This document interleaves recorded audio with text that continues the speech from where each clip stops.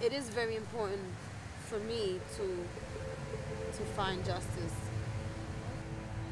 because there was a life, here, wondering. I have a lot of questions that I would love to be answered, you know, from from from them.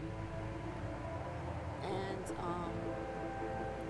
it might not be today, and it might be tomorrow, but I know that justice will be served one day, and I can't wait for that moment.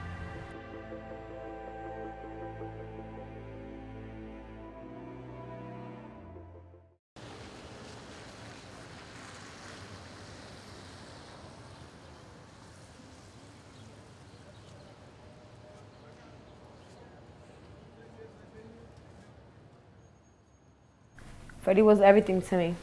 He was the one who made me a mom at the age of 17. He was a spoiled child, a joker. He used to love to joke, do a lot of joke. I love his smile. He had a beautiful smile. His little gab, beautiful.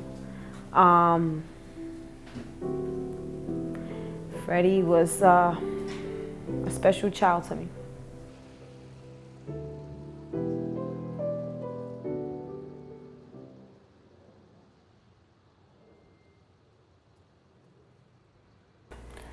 Joshua growing up was very, very loving, very funny.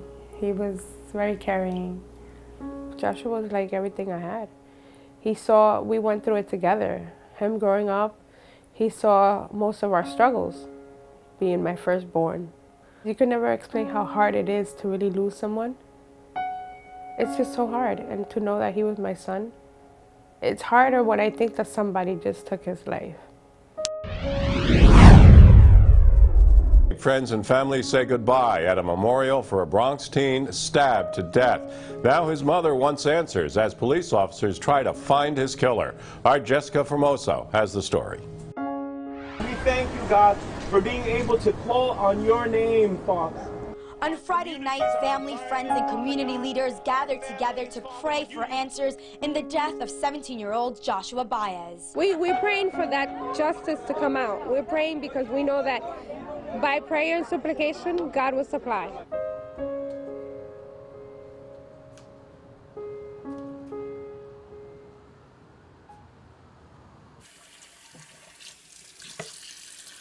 Everybody's different, right? And everybody works different. Everybody copes different. And I've coped by being away and just continuing with my family and the kids so they could be happy. But I haven't been on top of my son's case as much as I probably should have been or wanted to. But, now I'm just coming back from looking some things up and trying to find out some information. And I think I'm just ready now to really start making some noise and bringing things to light where people could start wanting to talk, or I don't know, wanting to I need to make enough noise to get people scared. Because I know that there's people that know something.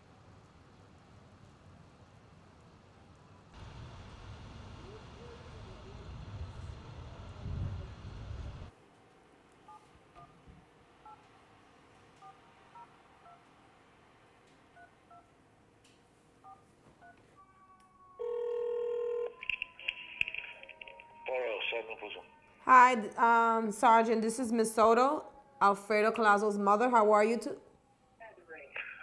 very well. How are you? Coming along. Anything new? Anything new on the case? Nothing of relevance yet. They're moving him to a different prison to try to incite him to speak a little more, but it's still going. It's just going to be a slow process. We haven't forgotten. Did you guys went to see him? We did.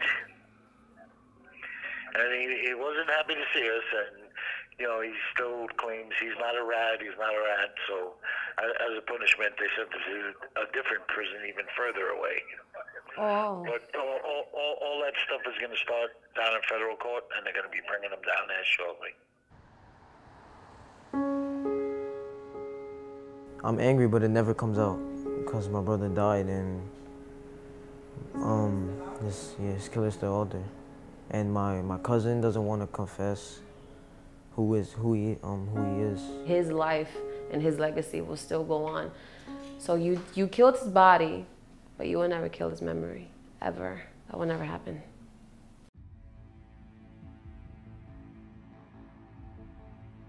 I was right here with his younger brother and his baby sister, but she's not here right now. Her name is Maria. We was putting that table together. And when I got home, I saw the mess of the stand, and everything was incompleted. There was beans that were not even cooked, and the rice was not even cooked. I'm like, okay. It was like, it was just whatever. I'm like, she probably had an emergency. Because before all this happened, he was here with me that morning. We was here, we was talking. He was making jokes out of my boiled eggs. Never thought or never crossed my mind that that would be the last time that I would, you know, speak to him or see him or whatever. So at 4, it was 4 what? I got the phone call. My mom, she texted me from my dad's number, and I already had a feeling in my gut that something happened. I took long. Because I didn't want to face the fact that hear that bad news, you know. So when I got to the hospital, my sister was already there. His father blood just shouted like that. He's dead. And he said, it's your brother. He's been shot and he was killed. And when that was said to me, my whole world crumbled. And I fell on the floor. And I told Mom, no, that's not possible. No, that you're wrong. That just can't be. And that just devastated me.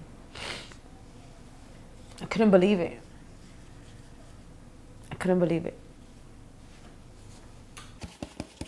He had the best smile. And that one he was smiling. This one he's serious. I never would have imagined myself going through what I went through. Having to hold this poster up or even have it up on a wall. I always expected to have him here. This is my brother's blanket. I sleep with it every night, and it helps me feel comfortable and know that wherever he is, that he's fine. I want to see the person that killed my brother. I would probably, like everyone else, feel angry, mad at that person, and hope that justice gets served to him.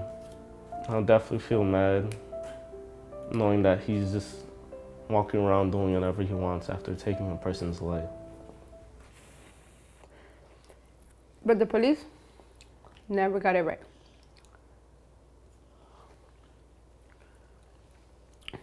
Especially the detective. He never called me not a day in his life.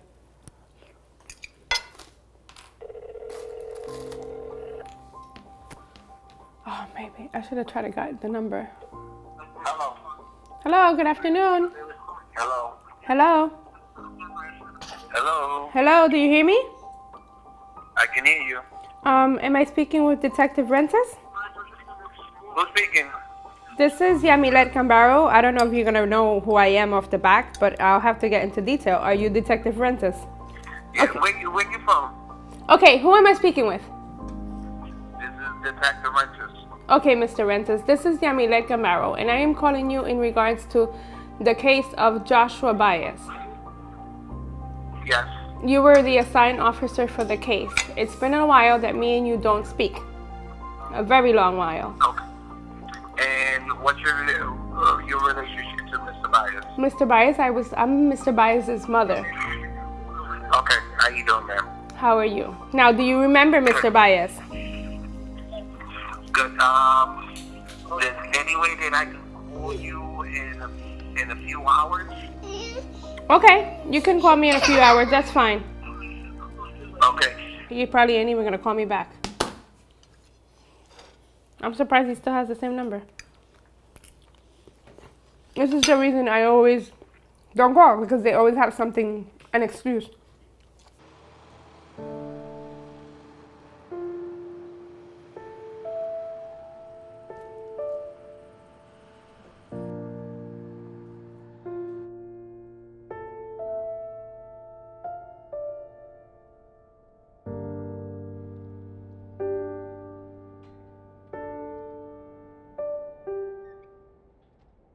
I need to see Mr. Detective Rentas. Okay. Just wait a little bit. Is he around? Is he available? He'll be here soon. He starts at 4. Starts at 4? So he'll be here in a little bit. Okay. All right? Okay. Just have a seat in there. Thank you. Mm-hmm. But what do you need to know? You want to find out what's going on? I want to find out what's going on because it's been 5 years. 5 years, right? 2012, if I'm correct. It's been 5 years. 2012. I decided to move. Right. And let you guys do your job. Right. But from day one, you guys have never called me. Ever. Ever. I have the same phone number. All I hear is, oh, parents are annoying. They think we don't do our job. They don't think that we don't have a million homicides. Well, you know what? This is my homicide. This is my son. Understand. And I'm here Right. to talk about him.